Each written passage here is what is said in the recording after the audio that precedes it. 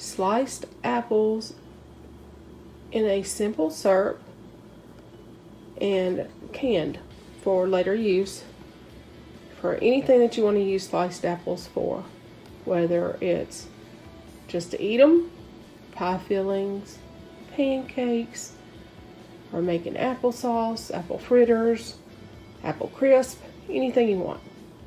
So all I did was core, slice, and peel. I've got them in lemon water for the acidity, and that is 16 cups of apples. So I'm going to use 5 cups of organic cane sugar. The recipe would normally call for 8, but I don't want that much sugar. I want a light syrup. And then I'm going to use 8 tablespoons of lemon juice in the simple syrup to keep the acid levels up. Then I'm going to water bath them. So I'll show you that. All I'm going to do now is get my sterilized jars out, get my water going, fill my jars, and go from there. My jars are going to be coming to a boil soon, and that'll sanitize them for 10 minutes. And I've got my simple syrup getting ready to melt. The sugar, there is 8 cups of water, filtered water, 5 cups of organic cane sugar. You're just going to bring this to a warm, melted state. And then I'm going to add in apples and let them cook down and soften for just a few minutes, maybe 5 minutes. And then I'll pack my jars. Oh, and also I'm going to be adding cinnamon to taste. That is one step that you just have to adjust for yourself based on what you like. You can leave it out and add it as you use your apples, but I'm going to go ahead and be adding mine. Okay, jars are heating up. Apples are in my cinnamon sugar mix with the lemon juice and the water. And I'm just going to let them get good and hot, which will soften them a little bit. It'll make it easier for them to go into the quart jars. Then we'll clean up our lids like always and put them back in the canner. Something else that you can do with sliced canned apples that have the cinnamon on it is fried apples. You just add the mixture with some butter in a skillet and cook that down. My grandfather used to make homemade fried apples, and this definitely reminds me of him. The jars are sanitized and the apples are hot. So I'm going to do these one jar at a time.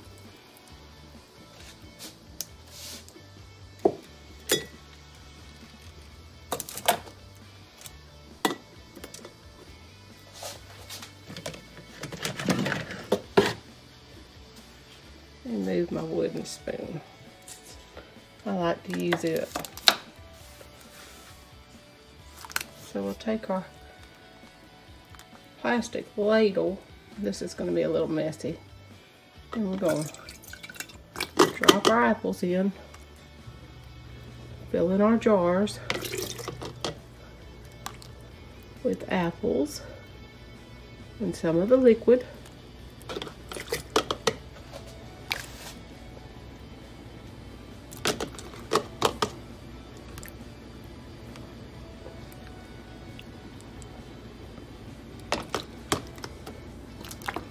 We'll take our debubbler and mash some of those down.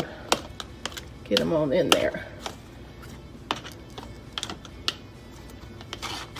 And we'll debubble as we go, and that'll settle some down. And then we can add a few more.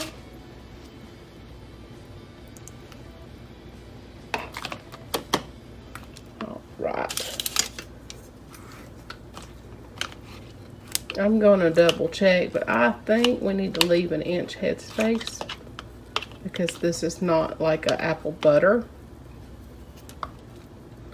So I'm gonna check my ball canning book and make sure that we are gonna debubble really well. Make sure our apples are covered with liquid. They will float a little bit.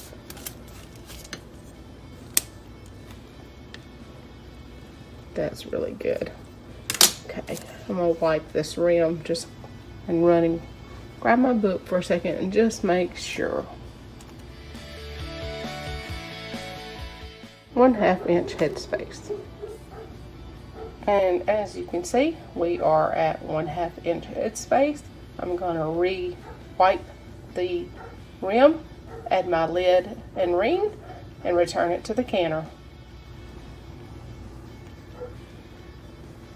Don't want to leave anything on those rims because it does have sugar and we don't want a failure to seal. Those are a little hot. Oh. Get that on there, finger tight. And return it to the canner. And we'll grab another jar and repeat until we're completely done.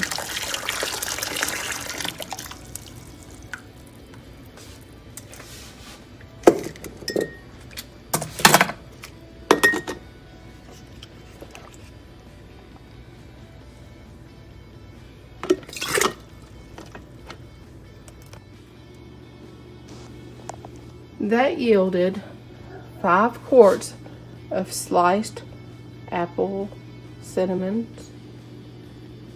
slices. And I have some of the cinnamon syrup left over. So what I'm going to do to keep from wasting it is over here where I'm making applesauce, I'm going to add that to it. That'll give it a little cinnamon sugary taste and make applesauce that way. I've got some plain already, so that'll give an extra special little twist to it, and nothing's wasted. Since I had the 2 jars left over, and because I added the apple cinnamon sugar mix with lemon to what's going to be applesauce, I can actually take some of these apples and continue to fill these jars, and then my canner will be completely full to process. Same principle, I just cooked those few in the oven roaster. Now the canner is full, and we're going to bring that to the rolling boil and process it. For my altitude and time is 20 minutes, and then I'll let it sit raised up out of the water for 5 minutes. An extra note, you want to be sure your lids are completely covered with water. They say it's about 1 inch. Really, there's probably not that much room in the canner with the quart jars. So I'd say cover it good, at least 1/2 inch. I may have 1 inch in there. Kind of hard to tell. They're covered nicely though. The processing is done, so now we wait. We'll let them sit here for 5 minutes and then move them to the towel. And they'll be ready to sit overnight. 5 minutes is up. Time to set them on the towel. They'll rest here overnight. In the morning, I'll take the rings off, wipe the jars down, and label them.